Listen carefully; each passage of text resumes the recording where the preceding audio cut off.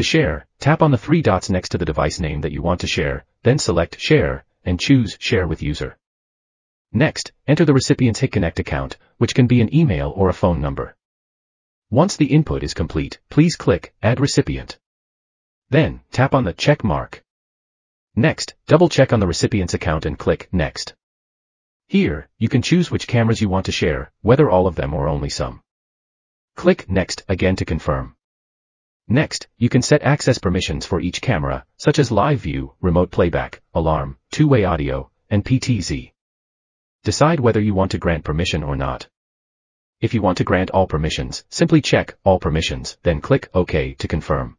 On the second phone, there will be a notification on the Hik-Connect application saying you have one new sharing. Click View Now to see the notification. Click Accept to proceed. Then, please go to the home page to view the shared device.